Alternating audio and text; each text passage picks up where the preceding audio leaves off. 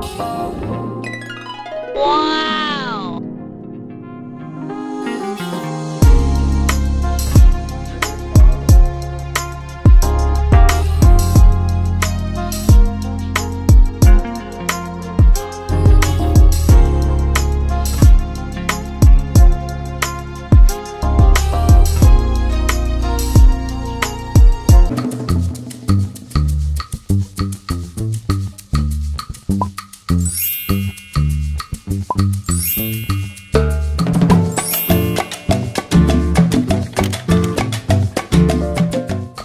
Hi guys, my name is Vin Arceo and welcome to my channel.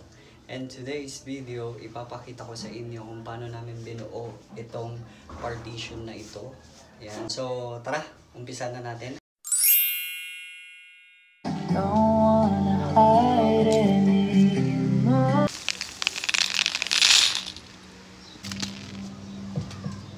Lost in love, was it thinking aloud and fell out of touch, but I'm back on my feet, want to carry on. For the past.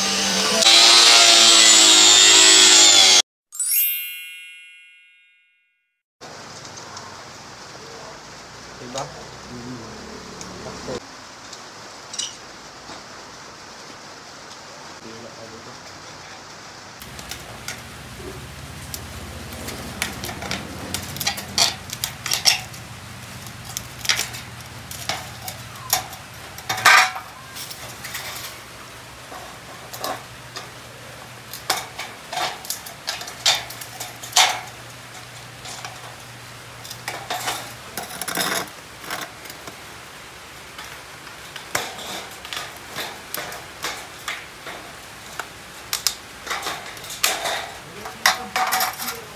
Ito na.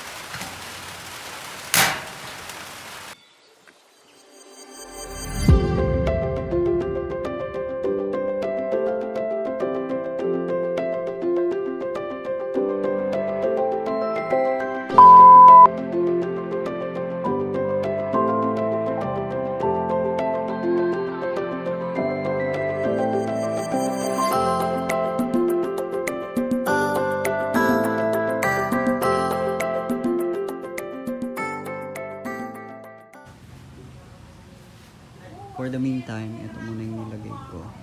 And then, ito talaga, pipinturahan ko pa yan. So, yung ginamit natin dyan is Hardiflex. Ayan. Hindi ko na masyadong na video kasi nga medyo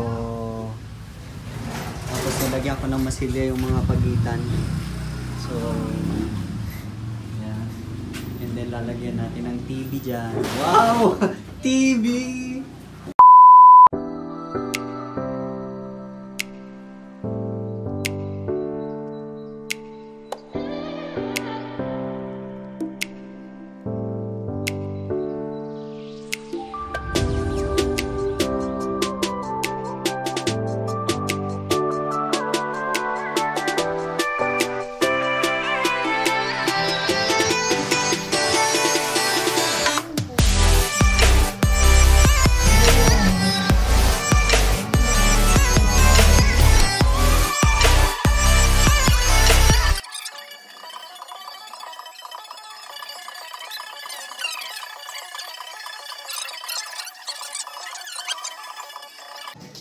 Then pinalagyan ko nito para sa menu.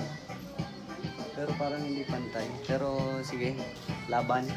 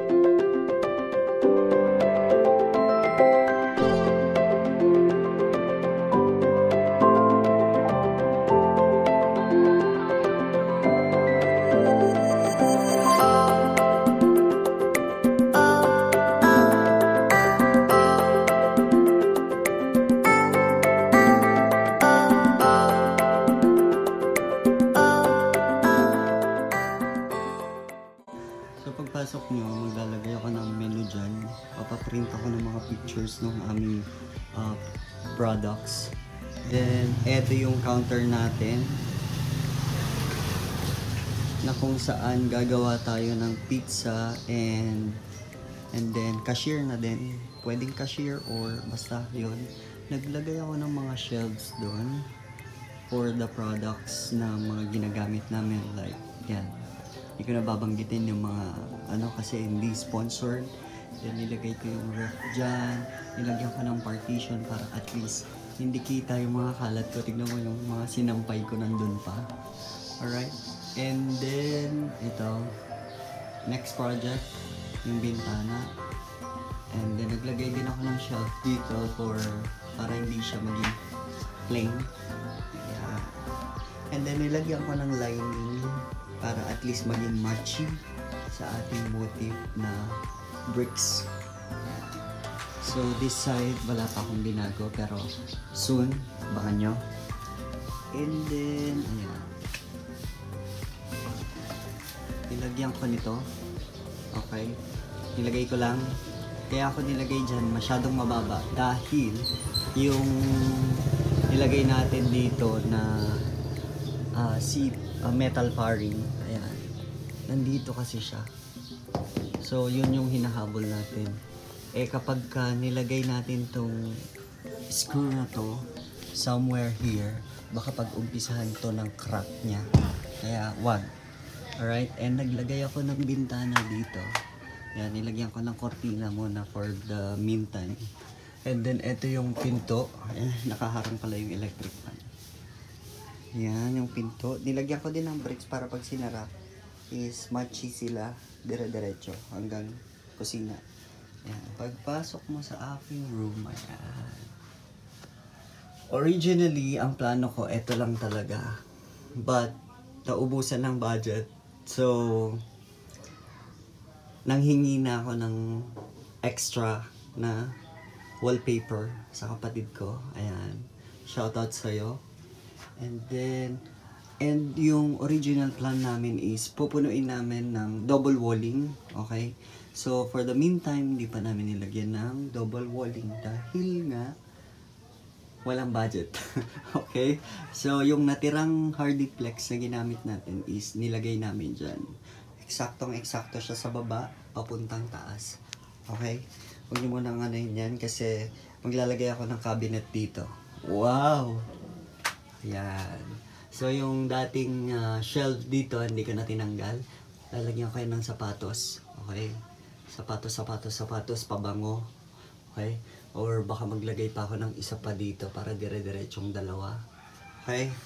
And then yung kisame namin, yung dating kisame dito, nilagyan lang namin ng metal paring.